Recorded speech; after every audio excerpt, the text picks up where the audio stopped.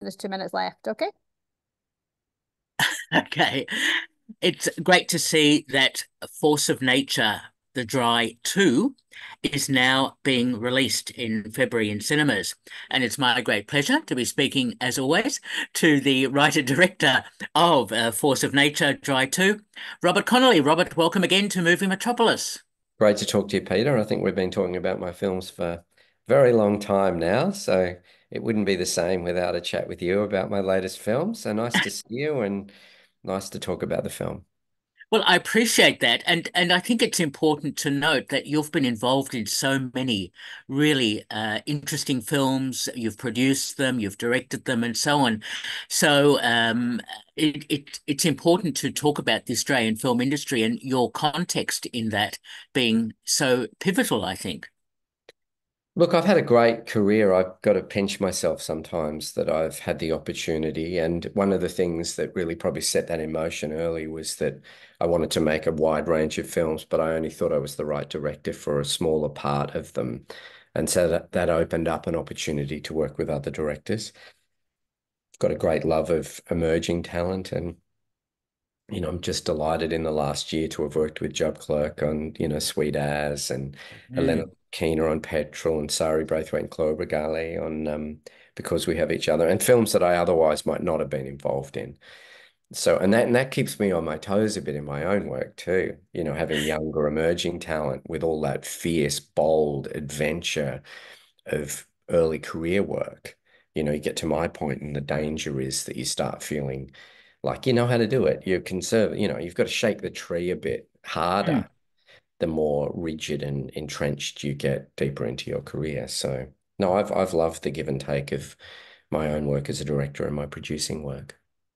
Good on you for that. That's excellent to hear. So, Force of Nature Dry 2, with the success of The Dry, was a follow-up film always on the cards? Not really, actually. We made The Dry. We didn't even really think about a follow-up film. I went off and made Blueback. So we finished The Dry, went off and during the quarantine period and was in WA making Blueback Amazing Adventure. I came back from that and was like, what should I do next? And it was a great discussion, really. Eric Bana and I and the producers just going, do you think we should make a sequel? And then, looking at this book and going, wow, 5 women in the bush, only 4 come out, corporate retreat. I grew up in the bush. It was like, I can film in the bush. And then the unique nature of that story. Like, it's amazing actually with Eric that the thing that drove him to want to do it was not his own character, although he was very excited by the journey Aaron Falk goes on in this film. It's another deeper into the psychology of his character. But these 5 characters and what it would be like to, cast these amazing actors. They are so interesting, and I want to talk about casting in a moment. But um, is this also an adaptation of Jane Harper's novel? It is, yeah. Yeah. So she wrote a follow-up book, Force of Nature. And yeah, so it's another adaptation. So Jane, we had to go and sit down with Jane and say, look, we're interested in doing this. This is how we do it. And she was like, great, sounds fantastic. And she's always been so supportive of us. And that's a much loved book like The Dry. So you always feel that responsibility to get it right. I'm delighted that Jane Harper loves the film, thankfully. Otherwise, her fans would be coming up to me in the street and abusing me, I'm sure. No. But yeah, no, it's exciting. Okay, no, oh, that interesting to hear that. Now, you do have an excellent cast apart from Eric, and I was so pleased to see Anna Torv and Jacqueline McKenzie and Richard Roxburgh and Tony Briggs and Debra-Lee Furness. I You've know. really put together a really good cast. Yeah, as you know, my wife, Jane Norris, casts all my films, and she has a great ability to kind of juggle between new talent, CC Stringer, Lucy Ansell, much like in The Dry. Those young actors in The Dry have all gone on to have amazing careers. But also, actors we may have not seen on our screens for a while. Debra-Lee Furness was her first suggestion for that role, and Eric and I were like, wow, will she do it? There was no hesitation that she'd be the right person for that role. So, and of course, people like Anna Torv and Robin McLeavy, we have such a great depth of, terrific actors that came together for this ensemble. It was pretty amazing. There was one day on set when we had all the people you mentioned, Deborah Lee's there, Jacqueline McKenzie, Richard Roxburgh. But then Tony Briggs, who wrote the Sapphires as well, of course, and everyone's standing around. I introduced all the cast and Eric and introduced them to their crew, and the crew applauded. And it was because they were standing there with these icons of our national cinema who've all contributed to very significant films that are part of the canon of our national story. So to have them all working together in one film as a filmmaker was just delightful. And, I had a spring in my step every day that I turned up. I'm sure you did, but you really put them through their paces because you shot this in the Dandenong Ranges, so the basin, that sort of area, and Yeah. it looks like the environment was not a very easy one to negotiate. It's pretty tricky, filming in the heart of winter, pouring rain, leeches, mud, like it was pretty tough. We had a pretty battle-hardened crew by the end, and we were certainly trying to get into places that otherwise filmmakers would not be able to if you're on a much bigger scale American studio film. But I love that. I love that about filmmaking. I love that you can take an audience into worlds that they maybe haven't experienced or see the world on the screen. We shoot on these large format cameras and trying to make sure that the audience feels that it engulfs them. And the same thing happens for the actors. So you put the actors in that world, the performances have more of a visceral, truthful quality because they're the actors, it's a survival story, and the actors are kind of trying to survive. So it's the adventure of cinema, I think. It is, and speaking of cinematography, Andrew Commis doing such a great job with the cinematography as always. Yeah, I worked with him for the first time on The Slap, actually, back at Uh, and then I did the Julian Assange biopic Underground with him and Blueback. So he's a long-term collaborator in my career, and I'm really delighted that his work is as strong, and watching his career just go from strength to strength. But he's a real trooper. He enjoyed the adventure of that too. You never heard him complaining about the leeches and the rain.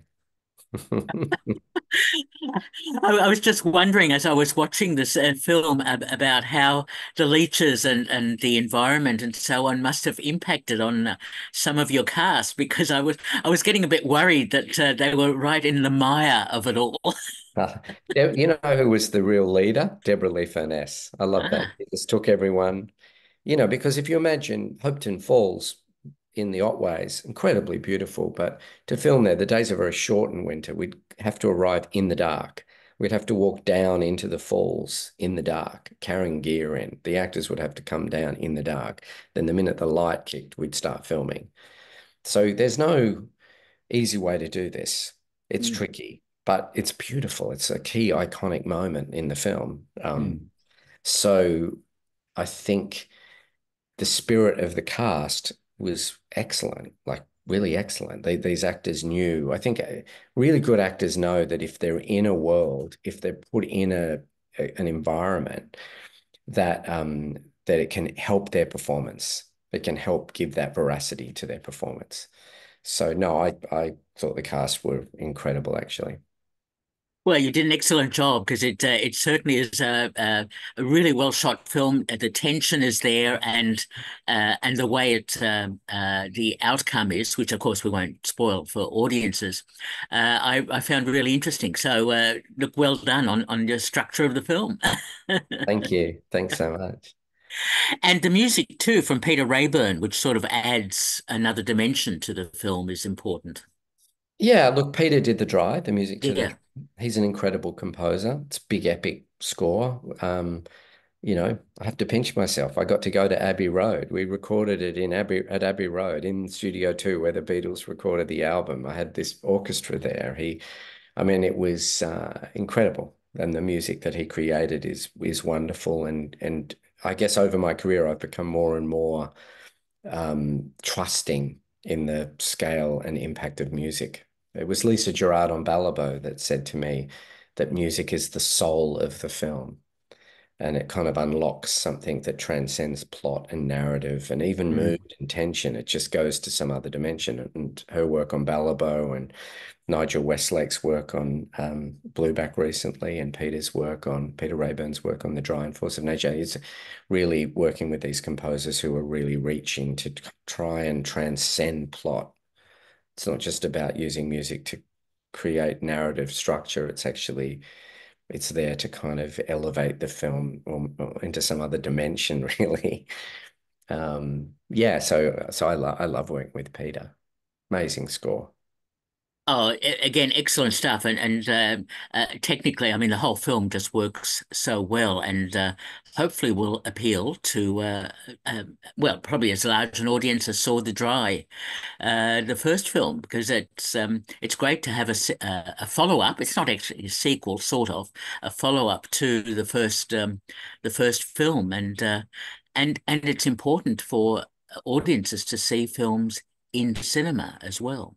Yeah, I mean, I think we all remember when The Dry came out, it was kind of the tail of the pandemic, and everyone thought cinemas were gone forever. They thought they would close, they wouldn't open, people would stay at home.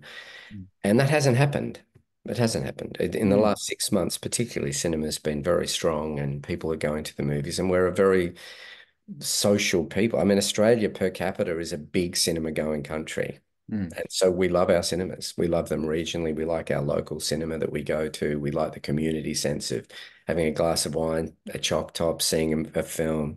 The challenge then is for us as filmmakers to make films you have to see in the cinema. So that's really where my head's at. Like, how do I make the best possible films that you want to go and see at the movies, that on a, big night of the week, you and your partner want to go to the movies and see, and how do you do that? So big actors, big stories, big visuals, music. But and the one thing I love though about the drawing force of nature, and Blueback fits into this, all Australian actors. I've never Mm. felt, oh, to make it cinematic, I have to bring someone in.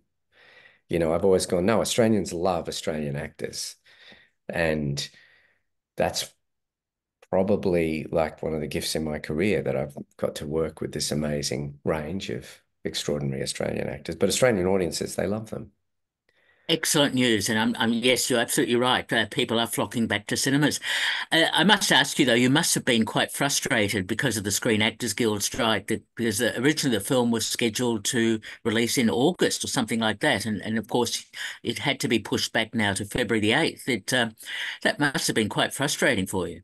Yeah, it was okay ultimately because I think in solidarity with the actors and our cast and particularly Eric really were unable to do any press. Mm. So, and one of the things that Eric and I love doing is traveling with the film and talking to audiences. We've got a big weekend in Melbourne, the Astor and the Nova and the Sun and the Classic, and we're doing Q&As all over the place and special previews, and Eric and I love that, and it's one of our favorite things. You make the film and then you take it out to the world, and it just would have been a pity to release it without any cast support. I think Mm. and the timings worked out well.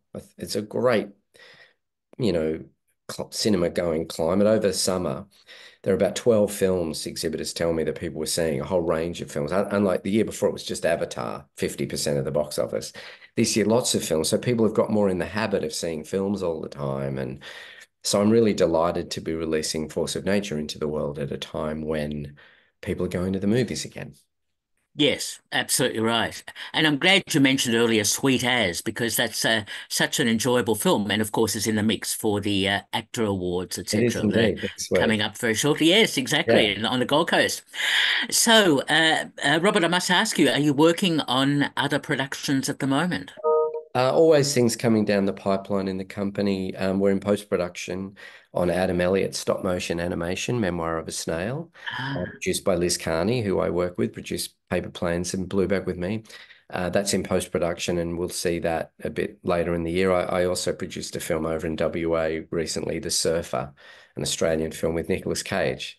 So that was quite an adventure. So there's a few other films from us that you'll see coming down the pipeline this year. And again, for the cinema, films that we're making to see at the movies.